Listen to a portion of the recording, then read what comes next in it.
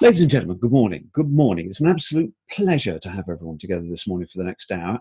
My name is David Hall. I'm founder of an organisation called the Ideas Centre, which was set up about 5 years ago.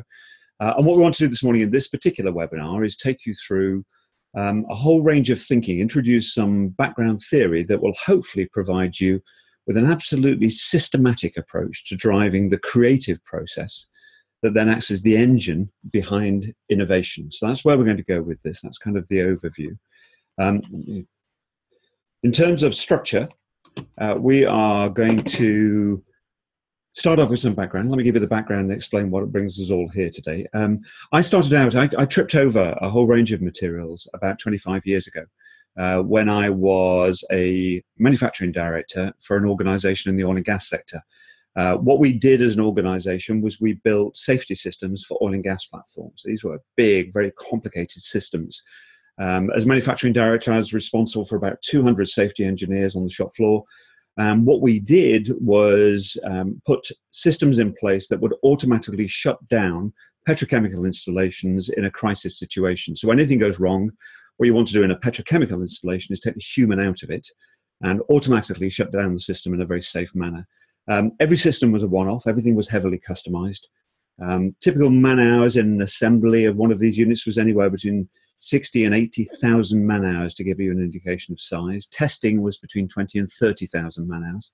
My job as the manufacturing director, as far as I could see, was to tip up for board meetings every month and get beaten up, quite frankly, because invariably when I picked up the role, we would overrun every project by a minimum of 25% on hours, an absolute minimum. And therefore, if anything ever went wrong in design, we'd find it on the shop floor, we'd overrun our budgets, and I'd get beaten up at the board meeting. It was a standard ritual that gone on for years, I understand. At the time, I was doing some management training, and I picked up a course on manufacturing management, which felt only right and proper. And at the same time, someone had recommended to me that there was a soft option you could do around the edges that gave you the CPD points and all those good things based around creative management. A whole bunch of weird stuff happened in it, but it didn't really matter because you could just put it down and never touch it again at the end of the course, but you got the credits in the bank. So what's not to like, for goodness sake? So on the back of that, I did these two courses in parallel. The manufacturing course was as dull as dishwater. The creative management course, however, was phenomenal in introducing new ways of thinking. And at one point, I was due to do an assignment, and therefore I grabbed a few of my direct reports together and asked them to beg me. I begged a favor. I said, basically, look, can I run a creative session with you on a real manufacturing issue that we've got? No more than an hour. You never worry about it again. I'll write it up at the end as an experience, and there's my assignment done. I get credits and all those good things. So again, all very good indeed. We held the session late on a Friday afternoon when everyone else had gone home, and about halfway through, jaw-dropping stuff started to happen. What we recognized was all of a sudden we were starting to challenge conventional and traditional thinking. Things that had locked us into a particular way of operation for years, all of a sudden we were taking a fresh approach around. On the back of that, not only did I write up the assignment to get a reasonable mark, we started running the sessions on a weekly basis every Friday afternoon. And within 2 years, we moved from a position of consistently overrunning budgets by a minimum of 25% to routinely undercutting budgets on exactly the same calculator by a minimum of 15%. Now, that's extraordinary stuff. We eventually spread it across the entire organization through engineering and operations, all disciplines. And on the back of that, why wouldn't you take those techniques wherever you went in life? So I moved on from there into contract electronics. I was chief executive for an organization that built printed circuit boards for other people. We didn't do the design work, but what we did do was stuff the printed circuit boards and then ship them off to the end client. So Acorn PCs, for example, we used to make all the Acorn PCs in the UK. We used to make the BBC Micros before that. A lot of medical devices, anything that goes ping in a hospital, we probably manufactured that at some point. We took the creative techniques into there and we started offering them to clients. We differentiated ourselves on the back of the skills we had for driving creative thinking inside the organization, and actually then offering them as a service, no charge, to clients on the back of the fact it massively differentiated us. None of our competitors were doing any of this work. Then I went into 2001, I became chief exec of the Horse Racing Forensic Laboratory, which is basically the organization in the UK that does all the drug testing for British horse racing. Curious organization. I joined it in 2001. The organization was 38 years old when I joined it. It had lost money. It sat in the public sector. It was owned by British Horse Racing, but actually was run by a government quango, actually owned by a government quango, which is effectively the banker for horse racing. And the history of the organisation for 38 years sat in the public sector. It had lost money every single month, operated a deficit every single month for 38 years. Curious organisation, the closest thing I've ever come across to a country club culture. It was a group of scientists that would tip up for work every day and do an interesting day's science. No commercial pressures whatsoever. If ever it did make a loss, all it had to do was to invoice the parent for that loss at the end of the month, and hey presto, it broke even. There were no commercial pressures on the organisation whatsoever. People would tip up for work, do an interesting day's science, go home, repeat 365 days a year. My brief, as only the 4th ever chief exec of the organisation, was to turn it round, move it from deficit into surplus. And we did it in less than 6 months. Now, you can't change the culture in less than 6 months, but you can change the climate. And what we did, I promise you, all we had to do was change the way people thought about what they did. We paid our first staff bonus at the end of the first year, and every year thereafter, we paid increasing bonus levels. We never missed a year. We became embarrassingly profitable, sat in the public sector, doing a whole range of commercial activity on top of the horse racing. And therefore, we privatized in 2007 and privatized, or sold again, sorry, in 2010. It was on the back of that, having narrowly missed the management buyout opportunity, that I decided to blazes with this. If ever I'm going to do my own thing, now's the time to do it. And clearly, with 20 years of experience in creativity and innovation, step change behind me, it became obvious that that was the focus. And so that's what the Idea Centre is all about. And that's what I'm going to be sharing with you. What I want to do is show you the thinking that we've developed and the systematic approaches to driving step change, creative thinking that fuels the innovation process. And it's entirely experientially based. The headline for this stuff is, this stuff works. This has been applied in a range of different organizations, different sizes, different sectors. This stuff works anywhere where an organization is trapped by conventional and traditional thinking and knows it, and then wants to break free. I'm sick and tired of telling people to think differently. What we can do is provide you with mechanisms for achieving it. So that's where we're going to go. None of the stuff is going to be rocket science. You're going to look at a lot of this stuff and think, well, I kind of knew this stuff already, and that's fine. The way I piece it together, however, and the story I lay out in front of you, will hopefully reveal some penny-dropping moments that starts to explain some stuff that previously you may have missed. So let's start here. Change over time. I've worked in lots of organizations, held leadership positions in many different organizations in different sectors. And if you look at change over time, I don't care, any organization of any type in any sector experiences a phenomenal rate of change around it. And the rate of change fuels the rate of change. What you have is this exponential explosion of stuff happening around us. And this could almost be any parameter. If you look at the economy and look at the rate of change of the economy over time, you can see the transformation that's taking place. Politics, for goodness sake. Look at UK politics. We've got to the stage now, and it's kind of fueled by communication technology, I guess. But you've got a position now where a budget can be issued on the Thursday of one week. Such is the furor of social media that then builds up. You get ministerial resignations over the weekend, and the budget is reissued on Tuesday of the following week. That is a phenomenal rate of change. You consider that or compare that with what would have happened 10, 15, 20 years ago. That would have taken months and months to process as it unraveled in front of you. And for goodness sake, this is Moore's law for anyone who's close to technology. Just consider the technology around your ears today. Then go back 3 years, then go back another 3. You don't have to go back far. You're in the technological dark ages. When I left manufacturing in 1998, which for goodness sake is yesterday in the grand scheme of things. The last big decision we made, we just built a new factory in Essex, housing 260 staff, world-class, state-of-the-art, surface mount technology throughout, just fantastic facility. And the last business decision we had to make as an organization was to decide how many internet connections to go into that factory. And it was a very brief meeting because we quite rapidly concluded that no organization in their right mind, this is 1998, would put more than one internet connection into a state-of-the-art manufacturing facility. That's 1998. That's yesterday, for goodness sake, in the grand scheme of things. And sure enough, that's what we did. We had an open plan shop floor, lots of surface mount technology. We had a mezzanine floor above it, which were all the open plan offices. There was a single desk that had a computer on it that was the computer you had to go to if you wanted to send an email. or for goodness sake, if you wanted to go on the internet, but no one really knew why you might want to go on the internet. So it was a curious situation. That's relatively yesterday, and look where we are today.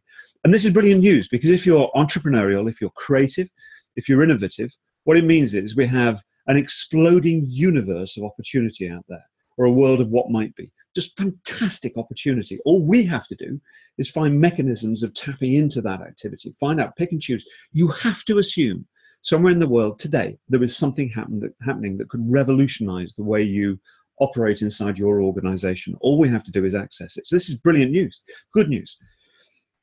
However, and it's a big however, we as individuals and collectively as cultures, we can't keep up with this rate of change. This rate of change is too damn fast for us. We don't have the mental capacity to handle it. And kind of more fundamentally, we have a particular characteristic as a human. We make sense of our worlds by looking backwards. If ever we're going to decide what to do next or how to solve a problem, what we will first do is look backwards. We look at past experience, we look at knowledge, we look at training, we look at understanding, stuff we've developed in the past.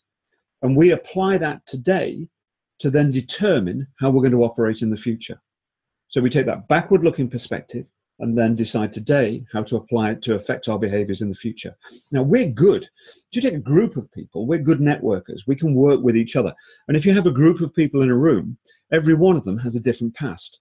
So every one of them has a different contribution to make. And we can learn off each other. So we say, well, hang on, if we pool all this together, we can do a lot better. We can improve over time, but we improve at a much, much slower rate. Because fundamentally, at any moment in time, if we're going to make a decision about the future, the first thing we do is look backwards. And based on that backward-looking perspective, we then decide and determine how we're going to behave moving forward. And it fundamentally traps us, therefore, because of this backward-looking inertia, traps us in this world of what is. And this is a beautifully well-behaved world, because there are no shocks and surprises in this world, because everything is broadly consistent with what's happened before.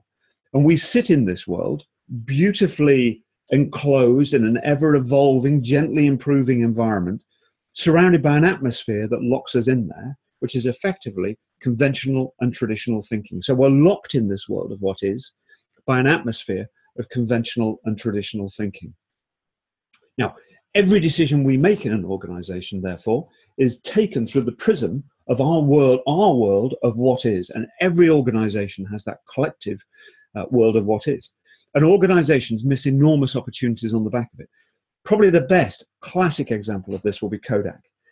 Kodak, when I was young, in kind of the 1970s, in my teenage years, I was brought up in Hemel Hempstead, and centre of Hemel Hempstead, just north of London. What we had was a major administrative building, multi-story facility, which was one of the European headquarters for Kodak.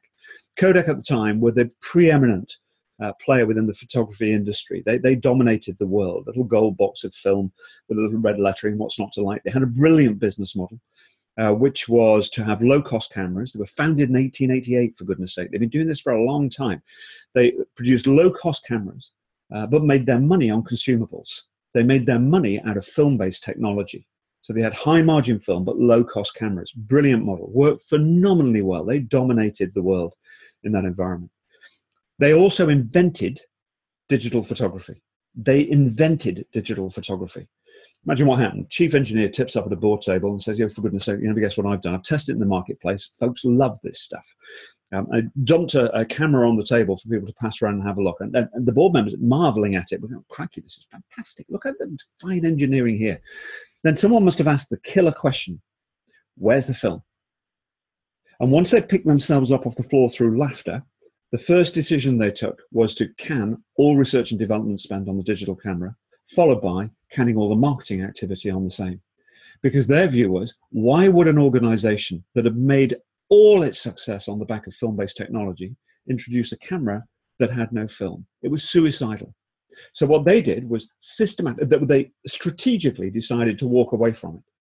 Competition, marketplace, loved it. And the reason they loved it was because it had no film, for goodness sake. So what happened was competition in the marketplace took off towards this world of what might be, creating a new future. And Kodak stayed in their cozy little film-based world. Now, you don't die immediately when you make those kind of decisions as an organization, but you bleed to death slowly. And in the very same month that Kodak filed for Chapter 11 bankruptcy in the States, the same month, 2 weeks later, Instagram sold to Facebook for over $1 billion. That is the opportunity Kodak missed when they made their decision, their strategic decision based on their strategic world of what is. Now, gross example, I'll grant you. However, you've got to assume in every organization, similar decisions being made and opportunities being missed. What we want to do, what we'd love to do, is make a transformation. We'd like to break free from this world of what is and access some of this what might be. And the snag is, I mean, all neat to do, but the snag is that we've got some mental blocks in the way. We've got things that happen inside our heads that make it impossible to make that transformation. And these mental blocks are effectively hardwired within our DNA. It's fight or flight stuff. We learned many, many years ago in the development cycle of the human race, we learned not to do anything rash and outrageous because you could die, for goodness sake. Now, things have moved on. You don't lose your life quite so easily. However, we have deeply ingrained within our DNA a fear of the unknown, and therefore we play safe. And you can never make these blocks go away. But if you understand the blocks exist, you can choose to use techniques that will allow you to overcome them. And what we're going to be talking about today in the next 40 minutes is understanding those blocks and then understanding how the techniques work to overcome those blocks, because you can never make them go away. The techniques are quite unusual and unfamiliar for many. The majority of people in organizations are familiar with continuous improvement. And this stuff is quite different from continuous improvement. Continuous improvement, it's kind of born out of the 70s and 80s, I guess, based out of the Japanese approach to transforming their quality issues. And the basic premise was you ask everyone in the organization to look at what they do, treat them as an expert in what they do, and see if they can't identify ways of doing things better. And it doesn't matter how small the incremental change. If you make enough of these incremental changes over time, it builds up into quite a sizable change, and it can transform an organization. It was termed continuous improvement, Kaizen, Lean, Six Sigma, total quality management, all have the same underlying philosophy. And it's all based on doing things better. And it's all based on bottom-up processes. You get everyone involved. This is a cultural transformation that we're looking to make. Hugely effective. But it's got a limit. And the limit is it's to do with doing things better.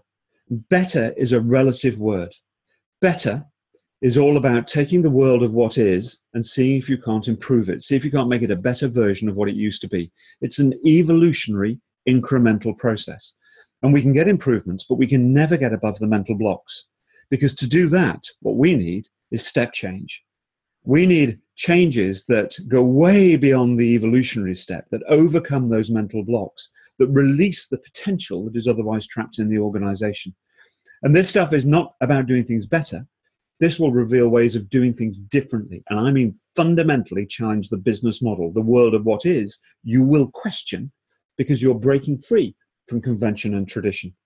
And because of that, you have to have a degree of leadership support in order to drive those changes. And these step changes, these discontinuous steps, have got to be driven. I've actually written bottom up. It should be driven top down. This has to be a top-down, not a bottom-up process, because you need the leadership skills to overcome the innate barriers to that transformation process. And so that's what we're going to be talking about, and that's where we're going to go. So bear with me. These are going to be unusual techniques, the likes of which the majority of you won't be familiar with, I feel certain, if anyone. Simple structure. We're going to talk about the blockages to creativity. We have to understand those before we can start to understand how to overcome them. We're going to talk about the techniques as well, clearly. However, there's a gap in the middle there, and there's a gap for a very specific reason. There's some connective tissue missing here that is essential for us to understand how these blockages can be overcome and how the techniques will work. And it's all based on the fact that if you look at it, children are fantastic at this creative piece. Children are innately creative in the way they think, the way they operate. They are just fantastically creative individuals.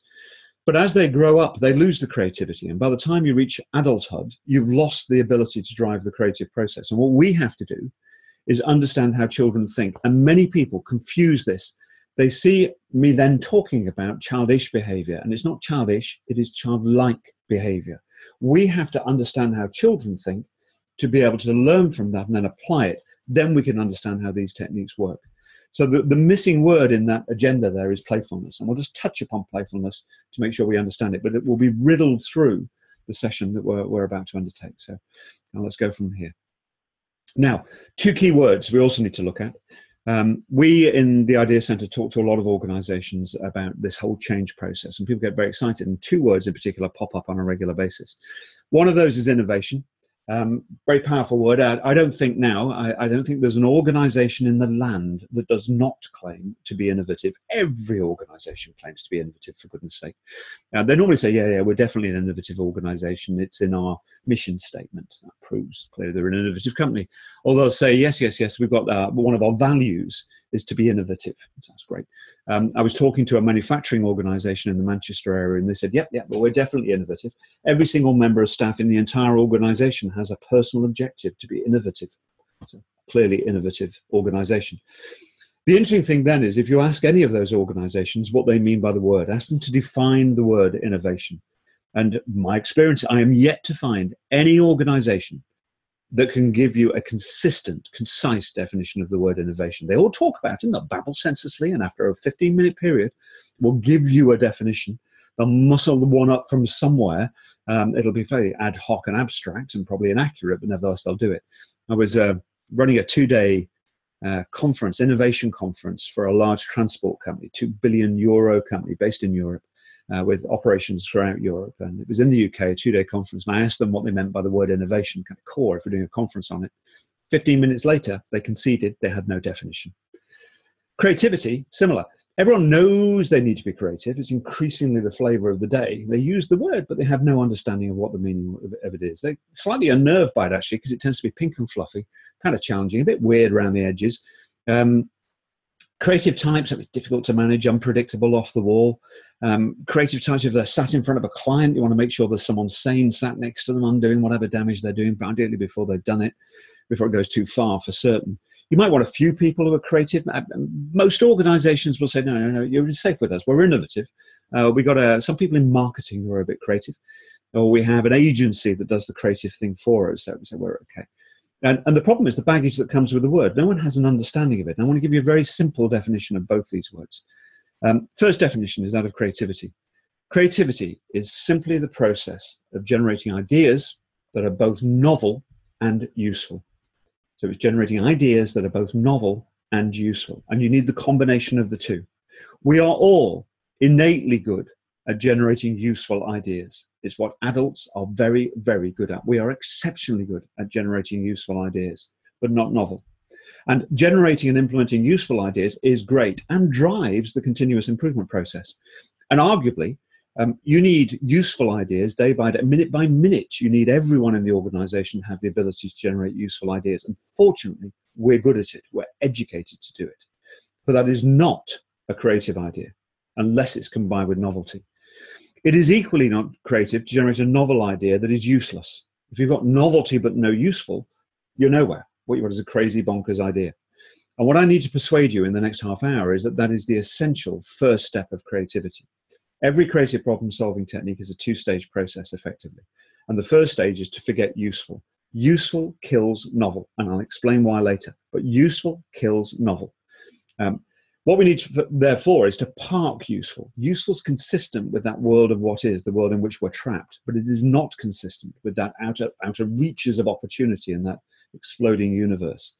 What we need to do is forget useful, generate a novel idea that could be crackers, bonkers, outrageous, out of this world, literally, that would solve the problem if only it were possible. Stage one of creativity. Stage two, grab hold of the novelty, don't let it go. Understand it. Why does it work? And then once you've got that, do what we're good at as a human race and work out how to generate a useful approach to delivering the same effect. Two-stage process. Stage one is called an intermediate impossible. It's a novel idea that would definitely solve the problem, if only it were possible, but it's not. Second stage, understand that novelty, grab hold of it, don't let it go, and then reverse useful into it. It is almost impossible to do it the other way around.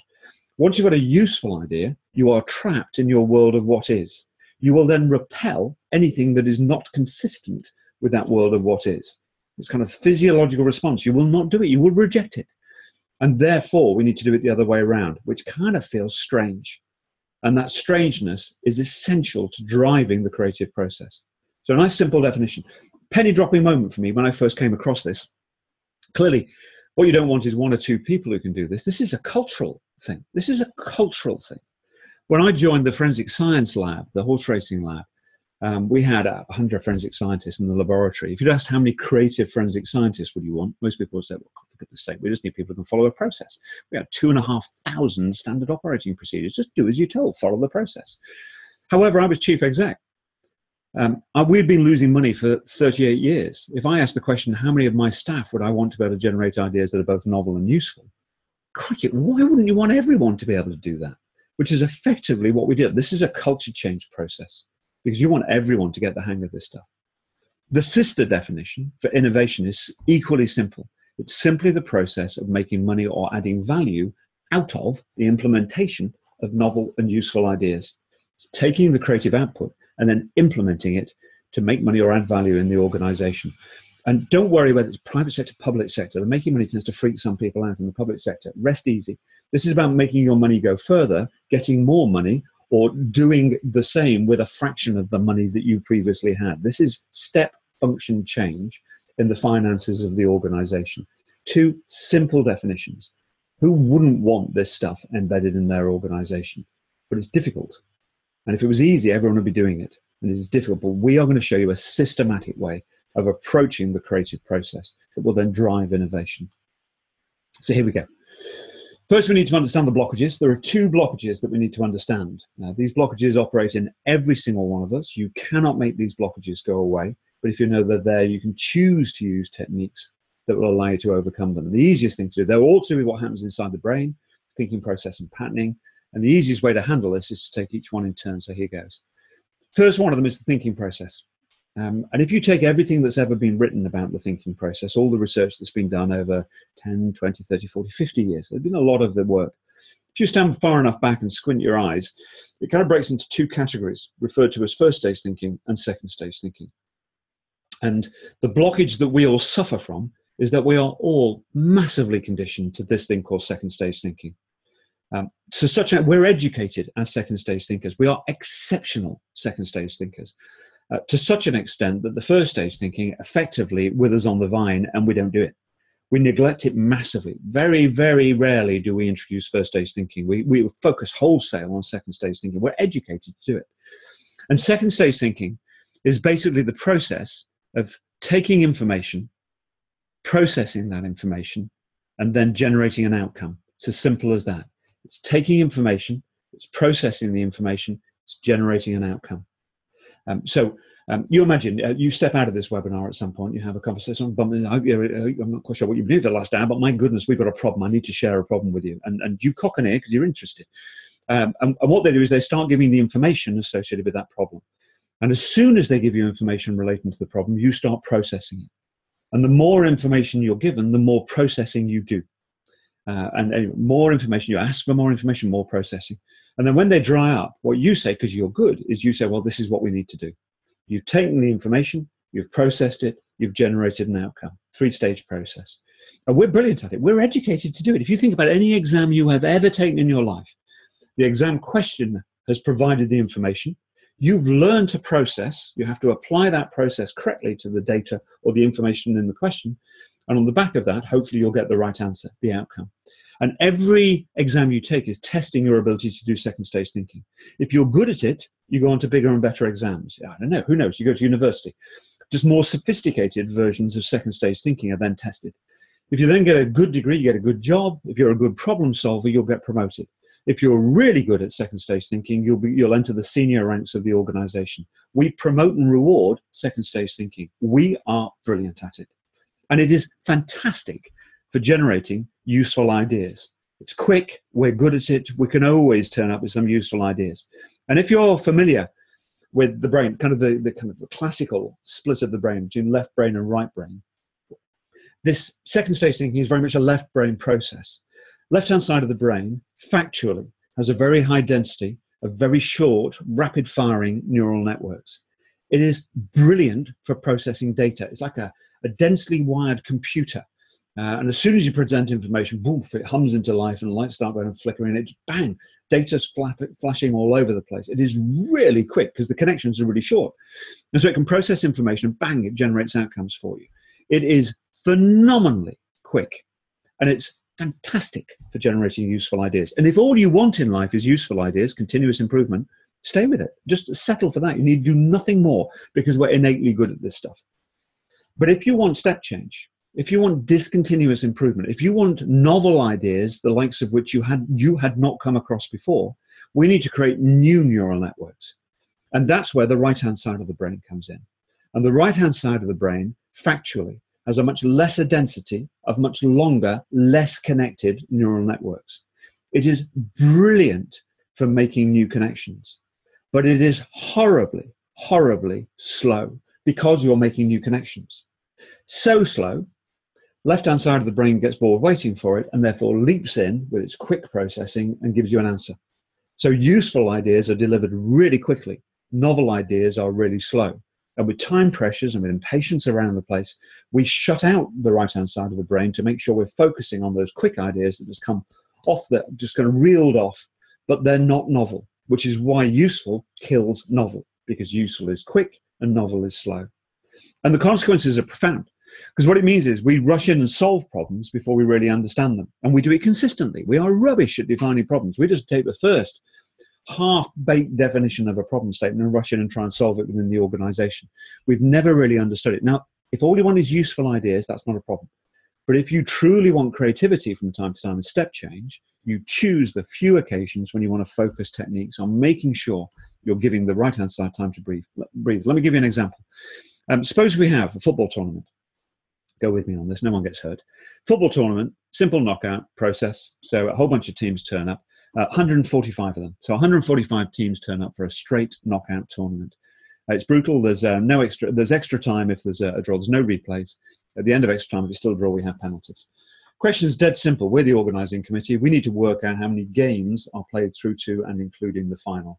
Straight question. So just give it a moment's thought and I'll take you through the thought process. How would you go about solving that? What's the first thing that comes into your head? Now, most individuals, having done this extensively over the last number of years, what pops into their head is this kind of knockout chart.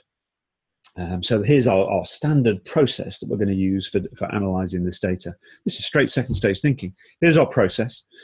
How simple is this? We've only got one piece of data. The only piece of data is we've got 145 teams. So all we have to do is put 145 teams into this process and out will come the answer, dead straightforward. Now, this involves a halving and halving and halving process. So you put the 145, half, half, half, half, and you can add up the number of games and you're away. And instantly you spot there's a difficulty. For goodness sake, it's an odd number. And I've had people tell me you cannot have a knockout tournament with an odd number of contestants. That's simply not true. Because what you do is you put a buy in the system. So all we have to do is put a buy in the system. So what we now do is kind of go back to the beginning and say, right, fine, we'll put a buy. Call it 146. So that's half 146. We're away now. It's an even number, for goodness sake, we can play. Half of 146 is 73. Oh, curse it, we're stuffed again. So we're over in this end again where we're stuffed, where we're caught. Oh, I know. What we've got is a number of buys. There's more than one buy. So we go all the way back round again. And we put a number. We've now got to work out how many buys there are. And what we do laboriously is get ourselves locked in a second stage thinking loop. Take the information, process it. Out comes the answer. No, it doesn't. Try again. Think harder. There's the process. Out comes the answer. No, it doesn't. Go back again. And we go round this loop and eventually we inevitably bail out. Some of you will have bailed out really quickly. Some of you will never have engaged with the problem, for goodness sake. Maths and football at this time of the morning. But nevertheless, what we do is we bail out.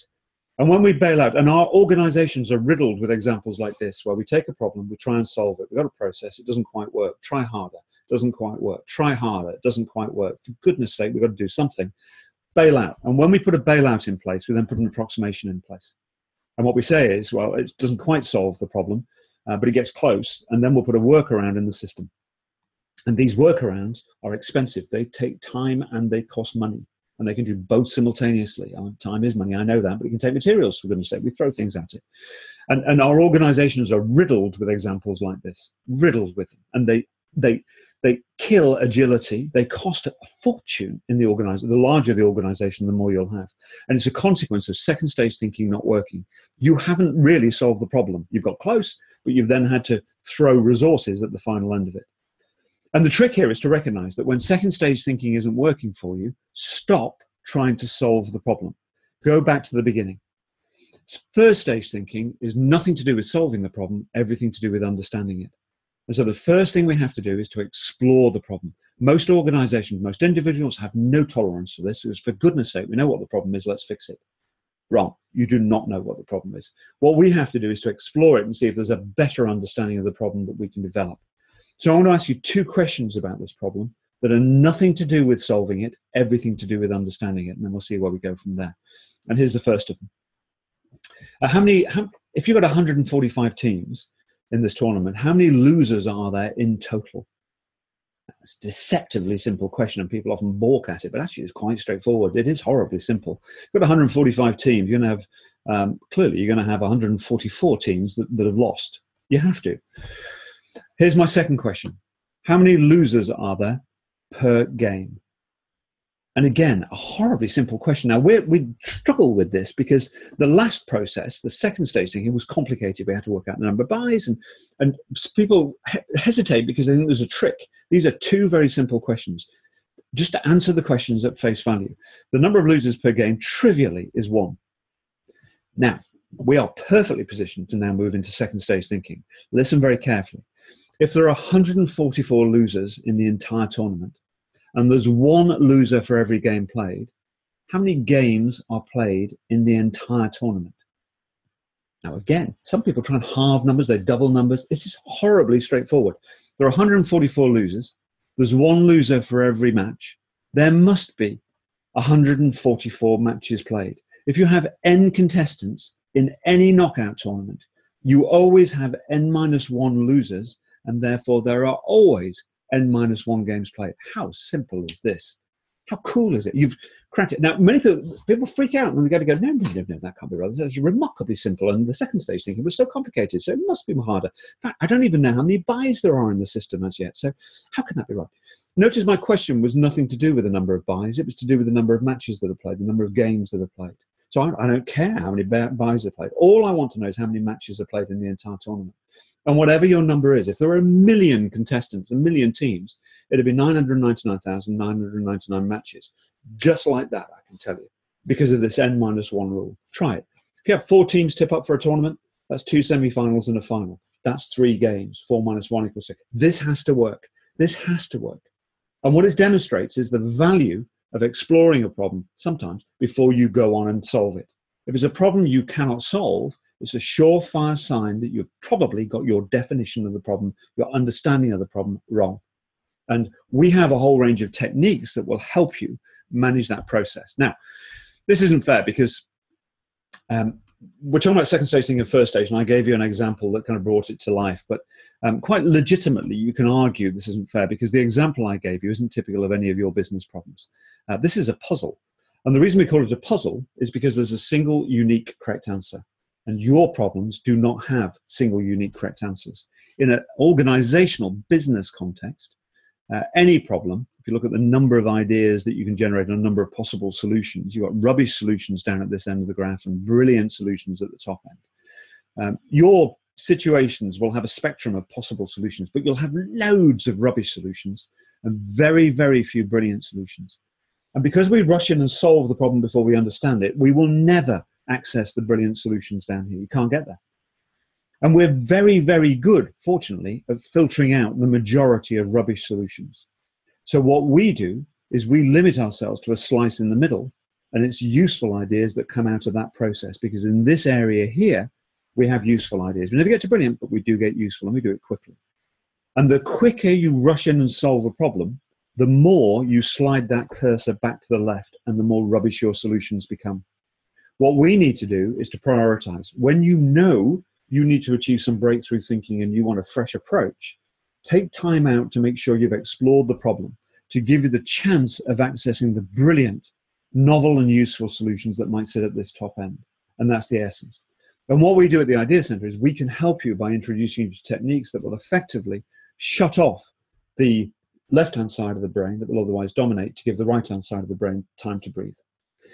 And that's the first of your blocks. It's hardwired. Now, fortunately, we can make decisions really quickly and fight or flight. We need to, which is why the left brain is so developed. The consequence is we're rubbish at creativity. So what we need to do is to learn how to turn that off. And we can give you techniques that will systematically drive that process. First of the blocks. Second of the blockages is this thing called patterning systems. I said before that we make sense of our worlds by looking backwards, and we do. And when we look backwards, what we're doing is looking for patterns that we've experienced in the past that will help us understand the situation today. It's as if we have inside our heads an enormous virtual filing cabinet. And inside that virtual filing cabinet, neatly filed, beautifully indexed, there are files and folders for containing patterns for everything we have ever experienced. Everything we've ever made sense of, anything we've ever processed, anything we've ever learned through any of our senses is stored in that filing cabinet. It is ginormous, but it's a virtual filing cabinet. And what we're doing subconsciously, constantly, is fingering through that filing cabinet to see if we can find patterns to help us make sense of everything we're experiencing. And problem solving is no different. When a problem is explained to you, what you're doing is subconsciously filtering through your filing cabinet to see if you can access a pattern that helps you understand from your past experience the situation we're presented with today. When you've done it, you then apply that pattern to determine your future behavior. Let me give you an example. There are two images here, which are metaphors for problem solving. Each one of them is made up of black blobs. If you look at the image on the left, as I explain the problem to you, I give you black blobs of information.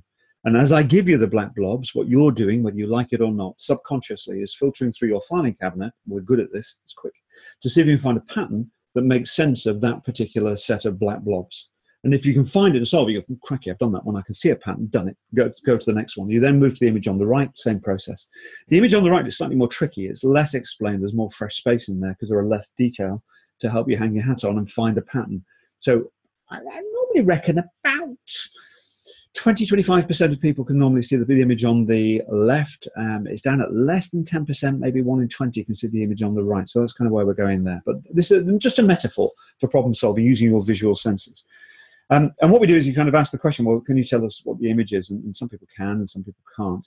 I'm going to ask you a simple question. I'm going to say, this image here, for those that can't see it, my question of you is going to be, can you see the image of a man's face? It's kind of partial. It's from shoulders up. It doesn't include the forehead. It kind of cuts off just above the eyes.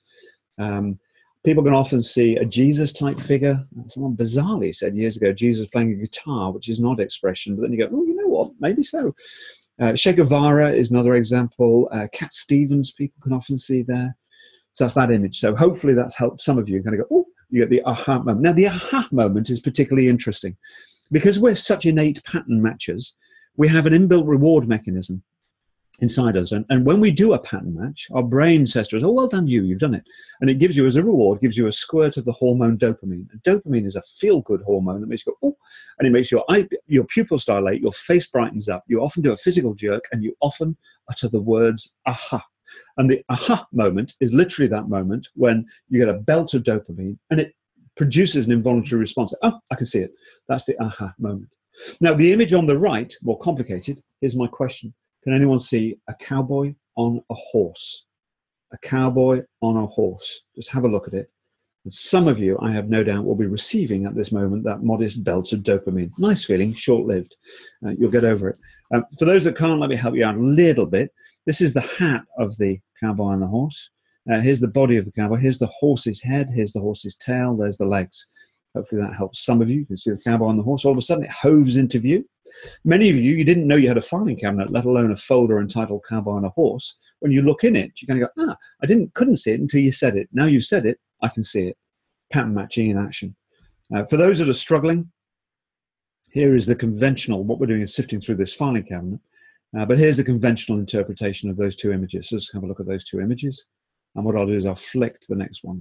There you go. So hopefully that's helped. So you've got the cowboy on the horse and the man's head. Oh, you know, all of a sudden you can see it. Interesting. Now, once we've got the pattern match, we've done the pattern match, we can now decide what to do in order to solve the problem. This is brilliant for problem solving. But recognize, let's take the cowboy on the horse. What we're doing is using a pattern from our past to superimpose on today's situation, the like of which will then determine what our future behavior is. The world around us is changing so quickly, you have to assume that the information that's in that filing cabinet is becoming increasingly out of date at an increasing rate of knots. So we're using old, outdated patterns of the past to determine today how we're going to behave in the future. We're limited. We're limited by our past experiences. We're shutting our eyes off to opportunities moving forward. And what we need to do is to learn how to handle this. We need to learn how to break free. Notice, this information is incomplete. There are huge gaps because I don't know all the information associated with the problem. But what we do when we see a cowboy on a horse is the brain fills in the gaps. So you can see it as plain as day. Notice some of the information doesn't fit. The information here doesn't fit. Not a problem to the brain. What it does, it gets rid of it. It airbrushes it out. Stuff that conflicts with the cowboy on the horse, it gets rid of. It's inconvenient. That's what we're doing in our businesses day in, day out. Notice the hat. The hat, often people will say, no, this hat's too big. It's clearly a Mexican, for goodness sake. And someone else will say, yeah, it's definitely a Mexican, because look, it's a piebald horse. It's black and white horse. So now we know, just from a pattern match, a simple pattern match on scanned data, we know the breeding line of the horse, the nationality, the career choice, and the sex of the rider. That's how confident we are that we understand this problem, because we're pattern matchers. And if we're using the wrong pattern, we will be confident about the pattern match, and we will then make inappropriate, suboptimal decisions. And we're doing it day in, day out. Most of the time, it doesn't matter, because all we need is useful ideas. But when you need the best ideas, you need to understand this patterning stuff. Now, we are innately pattern matchers. Let me see if I can blacken the screen. Just bear with me on this. What I want to do. No, I can't. I'm going to go to the... Bear with. I'm just going to take you away from these slides. Right, let's go back to patterning systems. What I want you to do is just consider your first day in any organization. When you arrive and you tip up on day one in any organization, it's always a mess, because I don't care how senior you are, it's disorienting. And the reason it's disorienting is you have no pattern. You meet people you've never met before, you've got no pattern, you don't know how they're going to behave, you don't know where the toilets are, you don't know where lunch is going to come. Don't talk to me about clients and suppliers, for goodness sake. I've got no idea about any of this stuff. I was chief exec, turn up on day one. It is disorienting and uncomfortable. And the reason it's uncomfortable is you don't have a pattern for how the organization operates. But over time, at the end of the first week, you've got the basics. By the end of how long? 4, 5, 6 months, you become comfortable. The reason you're comfortable is because you have a pattern for how we do things around here.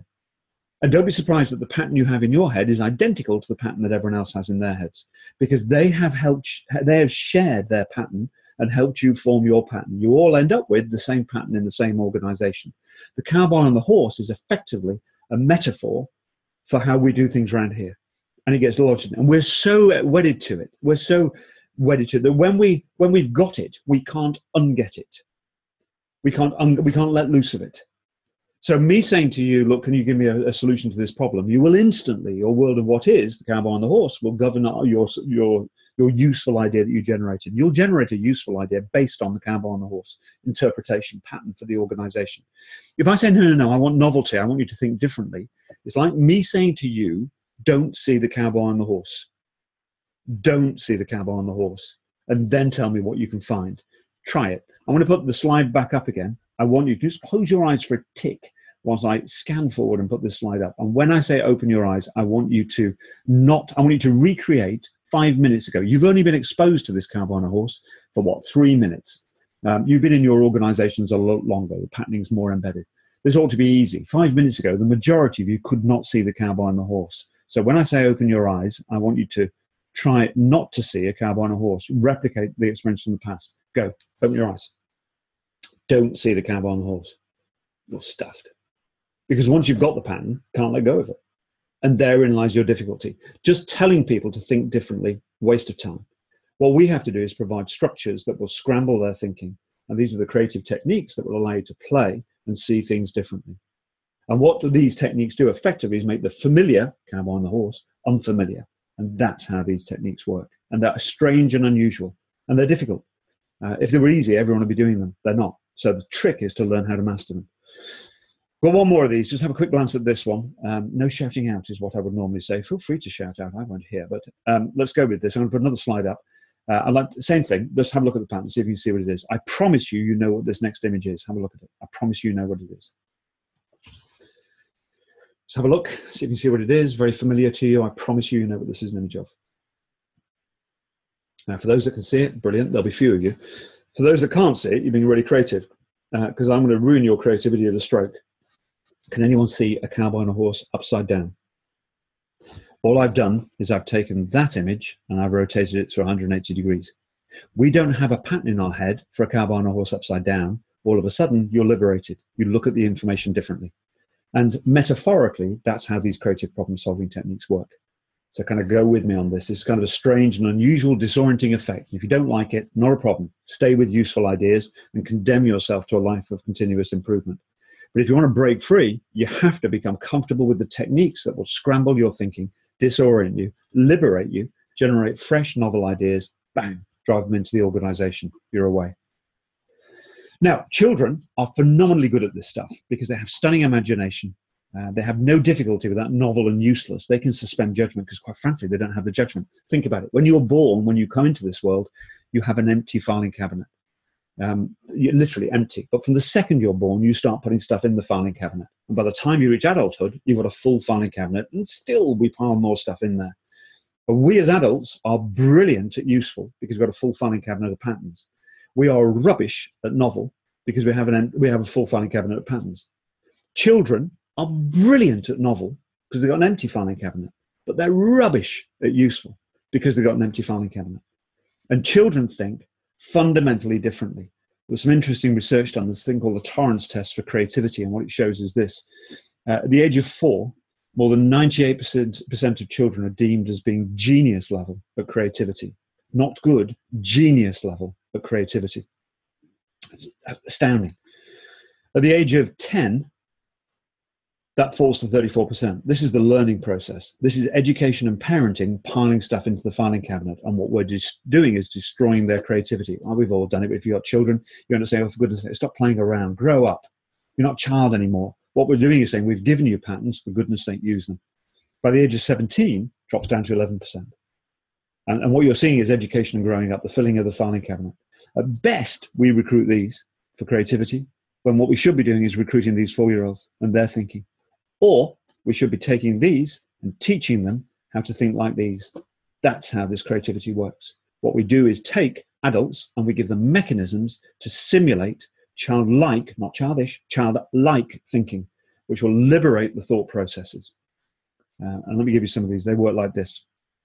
It's a whole host of these techniques, and this is kind of a small cross-section. There's a vast array of them. They're all designed to introduce play into the problem-solving technique. They disorient and they throw people off balance to allow them to liberate them to see things differently. Lego, bottom right-hand corner, is a phenomenal tool for creative problem-solving. It's often used for continuous improvement, actually, but you can become accredited by Lego as a creative problem-solving practitioner. You have a certificate on the wall, CPD points in the bank. It's what's not to like, for goodness sake. If you go to the website, seriousplay.com, you'll find it's a website that's owned by Lego. And what they do is they sell Lego kits to business for creative problem-solving. Whatever your problem is, what you do, first stage, is take the Lego, make a model of your problem out of Lego, which is a weird experience. And it feels weird because you're a grown-up messing with Lego in a business environment. And how on earth do you create a model of a very abstract concept in your head? That's the issue. What you'll discover within minutes is you forget the Lego, you start building and assembling the bits, and you start producing a 3-dimensional representation of a very complex, abstract model in your head. Lego is a brilliant tool for articulating what you mean about a problem. All of a sudden, anyone can look at your model and go, oh, I understand what you're doing. Let's have an explore. Let's refine it and tweak it. It's brilliant. What you then do is solve the problem in Legoland. You've got a Lego model of the problem. Imagine a 6-year-old tips up and you say, well, that's my problem. I want it to be different. How do I do that? Whatever you do to modify the Lego model is simply a metaphor for what you need to do in real life. It is a phenomenally powerful technique. It takes about 20 minutes. We got to a position where we'd use it extensively across each of the organizations I've ever been associated with. Really powerful tool, so have a look at it. I've also got, I'm not going to go over all these by any stretch, but just give you a flavor. And what we do at the Idea Center is we teach people how to use these techniques. I've got brainstorming in there, which is curious because actually brainstorming is seldom a creative technique. Remember, we define creativity as generating ideas that are novel and useful. What we do in a brainstorming session typically is get a room full of experts. Recognize the experts are the guardians of the pattern of the way we do things around here. And mysteriously, we expect that by locking them in a room that they should come up with some fresh, novel thinking. Why would they do that? Because they have such a deeply ingrained pattern. What tends to happen is you get a brainstorming session that just lists as many useful ideas as we can think of. Not novel, because novel's weird. If anyone brainstorms a novel idea, and if it's novel and useless, you are clearly bonkers and shouldn't be in the room. So what we do is get a nice respectable list of useful ideas, all consistent with the cowboy and the horse, which then allows us to select the best of those ideas. It's a brilliant continuous improvement tool. It is not creative. My antidote to brainstorming is a technique called superheroes. And in superheroes, What I've got is a series of cards, and on each card is defined a different superhero. So we've got Wonder Woman, Batman, Spider-Man, Captain Fantastic, Doctor. We've got a whole row. We've got the full row, Spider-Man. They're all in there, for goodness sake. And what we do is hand the cards out so that every member of the team then has a card. They internalize the card they've got. They need to become that superhero. Because what I want them then to do is to brainstorm solutions to whatever the business problem is in the style of their superhero. So only using their superhero skills. What it guarantees is that you end up with a range of solutions that are both novel and useless. First stage of creativity. Guarantees it. None of the ideas are going to be conventional because you're using superhero skills. Will they be useful? Of course they won't. You're using superhero skills. First stage of creativity. What we then do is take the most outrageous of those ideas, understand how it works, what are the characteristics and attributes, and then look for a useful way of delivering the same effect. Bingo, you've now got a creative solution. Hugely powerful technique, but needs skilled facilitation. What we do is we help organizations embed those skills in for themselves. We can do it for you, but our preference is to teach you to do it for yourselves. And we can show you how all this stuff works. Really, there are organizations across the UK now that are using superheroes as a technique. And many have found that it's really, really effective. There is an Alcatel company in the Cambridge area that uses these techniques. And you walk in their meeting room, and in the corner of their meeting room, they've got a running rail. And on the running rail, they have the outfits of the superheroes. Because what they've discovered is having the card is one thing. But if you've actually dressed yourself up as the superhero, my word, do you generate novel and useless ideas because you're well into the swing of it. What you then do is take the most outrageous of the contributions and convert it into something creative. Bingo. Every time. Guarantee you. None of these techniques takes longer than an hour. None of these techniques involves more than 6 people in a room at a time. None of the fancy messing around with small children, childish chairs and pastel shades. This is serious stuff, you can believe it looking at this image, based within the business. Transforms the way organizations operate. And what we do at the Ideas Center is we help you with these techniques. We can introduce the blockages, make sure people understand it. We can give you the skills to drive and facilitate a whole raft of creative problem-solving techniques, of which this is kind of a cross-section, if you like. There are more beyond this. We can come in and do it for you, or we can show you how to do it for yourselves, and that's kind of the key element.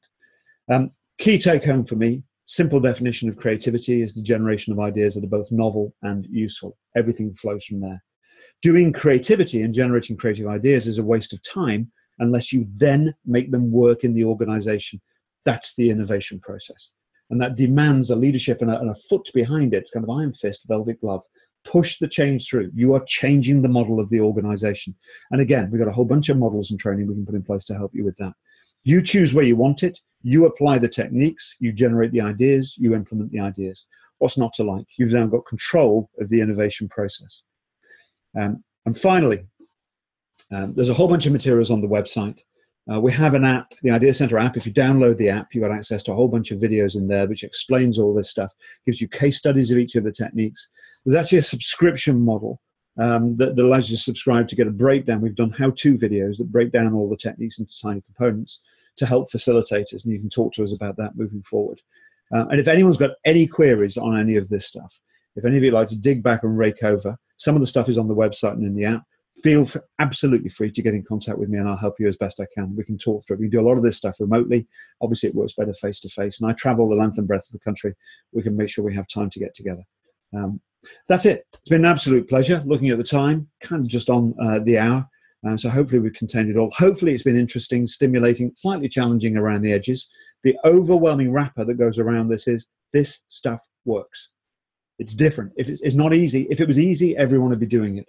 But if you get the skills in place and get your heads around the blockages, then you can start to make giant strides forwards in the organization. And I know that's true because I've done it. So please do get in contact if you want any more. It's been an absolute pleasure. Any questions you put in during the webinar, we'll pick those up and respond to them directly and share the responses. So hopefully that's okay. So I won't take any more of your time. It's been an absolute pleasure talking to you. And as I say, I hope to be in contact with you shortly. All righty. Cheerio, bye.